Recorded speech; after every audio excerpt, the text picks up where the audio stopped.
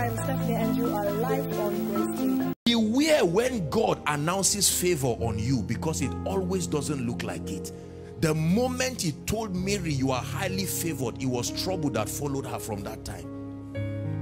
The scandal of managing an issue with a suspect that will have to be a rabbi. You can't say a ghost made me pregnant. It doesn't make sense. It's more polite to say I don't know what happened. Imagine explaining to intelligent people that a ghost made me pregnant and I am pregnant, but I confess I'm still a virgin. The people are already angry that you are pregnant out of wedlock. You manage the situation by silence, not explaining that, honestly, God is my witness, I'm still a virgin. Yet God calls that favor.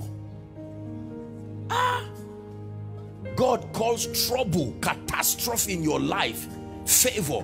The man who, a responsible man, a carpenter, about to get married to you, you are losing your marriage, God still calls it favor. He said you are highly favored, not just favor. Could it be that what you are going through is favor? That God is saying is a privilege because there is monetary value in that pain you are going through. You will get to a point where only whoever has gone through that pain can stand where you stand. There are rankings in the spirit. There is a pain factor like a ladder. There are times you will stand somewhere. The condition to stand there is pain. Who has gone through that level of persecution? And you check around and find out no one within your vicinity. And God says, you stay there. That is an exalted position that God brought you. He calls it favor. There are times you will share a story that people will wish they had your background so that they can receive the honor. But they are too innocent to receive that kind of honor. They can't lie that their school fees were paid by themselves. Everything just worked well for them. So your pain today, you say, Lord, what are you doing? And God says, it's my way of favoring you. I'm giving you a testimony that is so rare.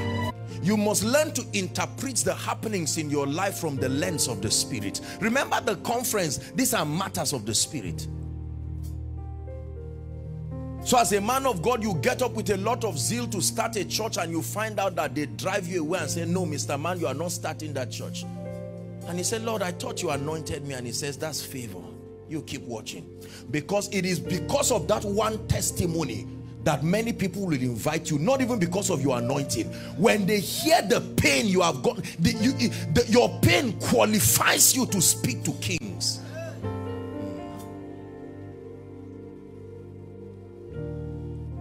Not everything that looks negative is demonic.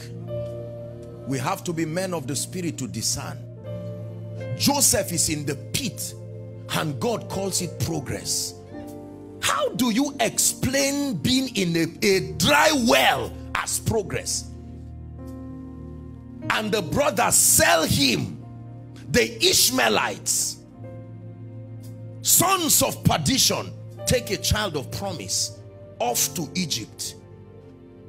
Any other person would not take him to Egypt. Egypt was his place of destiny. And he got there. Joseph did not know that that pain was the preservation of a nation.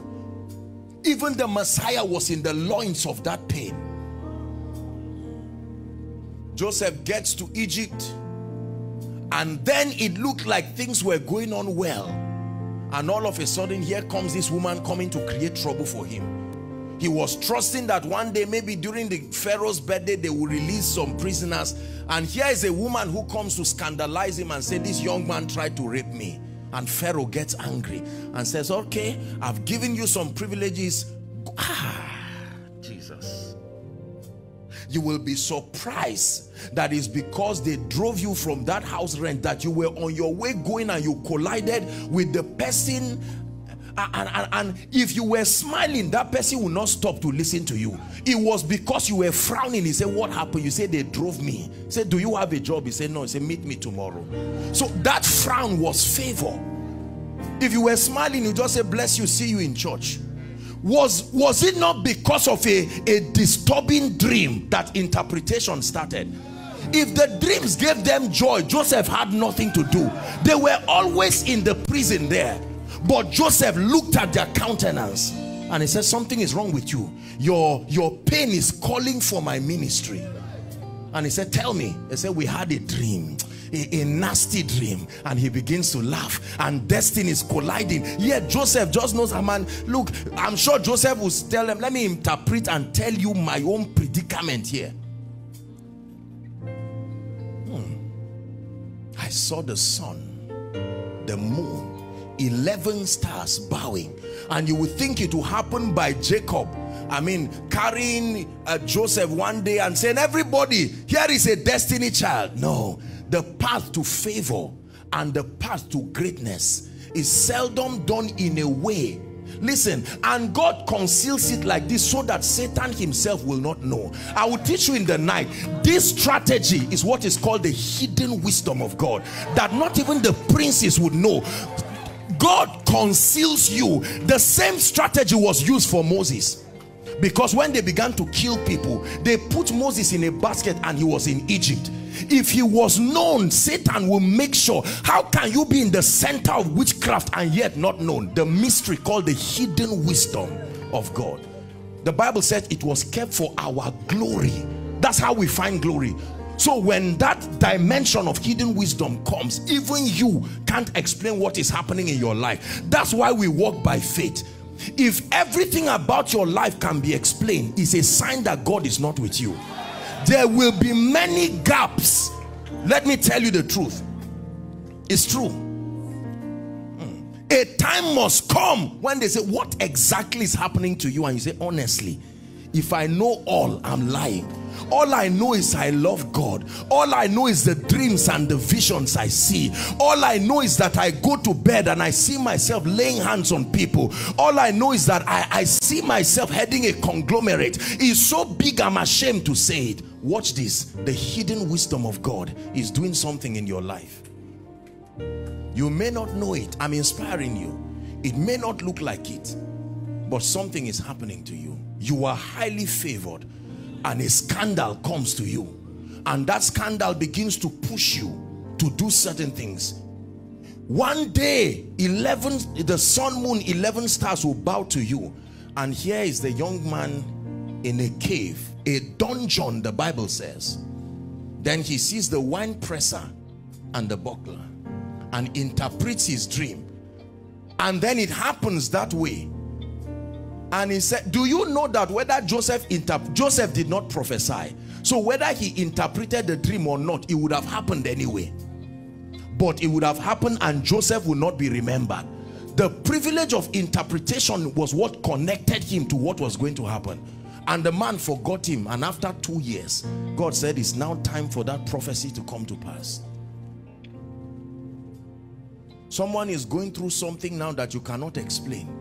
And by every standard, you cannot explain. Every time you pray, it looks like what happens is, God, where are we going now? People ask you, why did you come to Lagos? You say, I'm not even sure. Was it? I think I was coming to check somebody and just cry my heart. That's how I got here. Oh, the Lord says favor. Listen to me. I'm inspiring you. Men will laugh at you, but tomorrow the sun, the moon, and 11 stars must bow. You don't look like it now. Sometimes they will call you and say you are a useless child. I've always known that this you're seeking God. You've been a graduate for 5 years, acting like a fool, behaving stupid, and you go back to God with that report, and God is silent. I want you to know that when God is silent, learn to hear the voice of silence. Silence is a voice. It speaks. When God is silent, he's saying something. Are we together now? That's my inspiration. We walk by faith. Not everything in your life can be explained. And if you allow carnal men to help you interpret your life, they would take you out of Egypt to go and meet your father, which would look like a testimony, but then you would have aborted the throne. If someone wanted to help Joseph, will he help him to meet Pharaoh? No. If someone wanted to help Joseph, he would try to smuggle him out back to Jacob, and Jacob will say, thank you, you've given me my son, but Israel will die, Jacob will die, the covenant will never work. Beware of those who love you too much to allow you get to the place of destiny. There are people who love you too much. They look at what you are going through and it looks like they love you too much. They will suggest and say, is it worth